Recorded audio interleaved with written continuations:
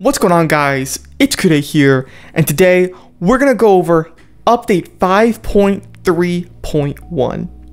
What is it? It is a hotfix, something we have not received for a long time. Each update is the only way that they've been fixing bugs, and that's not ideal because if there's any live bugs with the current update, those don't get addressed for 3 to 4 months until the next update where new bugs get introduced. So it's always good for every game to have a few hotfixes, one at the least. But what is this patch going to fix? According to community games managers, there's no patch notes as of now, but it will address many of the issues players have experienced with update 5.3.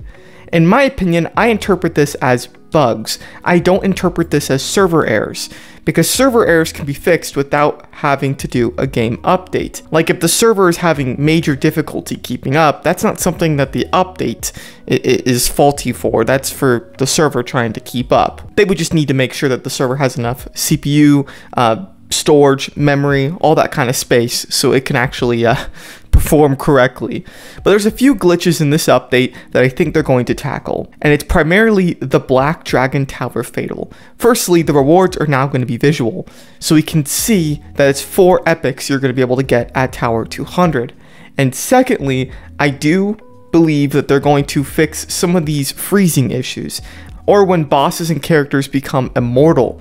That's the problem, is when they become immortal through either freezing or crashing or all sorts of ways that they can just become immortal. So you have to watch out for some of these battles, and you can't do anything about it as an average player because you report the bug and maybe you get a little bit of compensation for it, but what if you just keep fighting and running into it?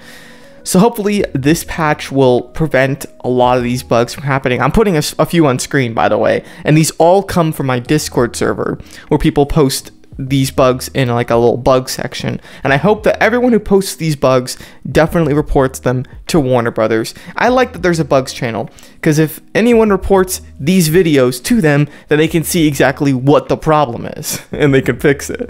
We could have a little laugh at it too, right? Come on, we could have a little laugh at it. One of my favorite bugs I've seen in the channel for this update, at least, is that the brutality angle doesn't go away, so the camera is just tilted over to the right. And it's kind of silly that it's like that. I've never seen that kind of bug before this at least.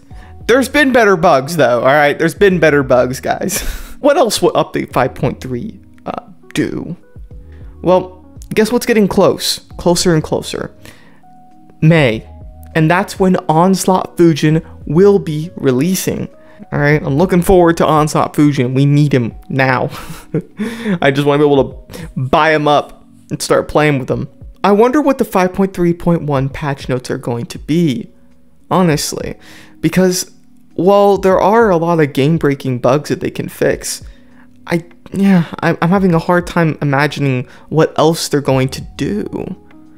I didn't notice anything wrong with what they added inside the game files this update, besides the Black Dragon Tower Fatal being messed up. That's about it. So is this patch going to only be for live gameplay bugs? We'll have to see and find out, but get prepared for it. Maintenance starts tomorrow. Make sure to link your account up to a WB ID, because so many people don't link up and then they blame Warner Brothers when they lose their account. You can't do that, man. If you don't link your account up, how are they supposed to save it? That's great for this video. Thank you guys so much for watching. If you did enjoy, make sure to like and subscribe if you are new. This is Kude, signing out.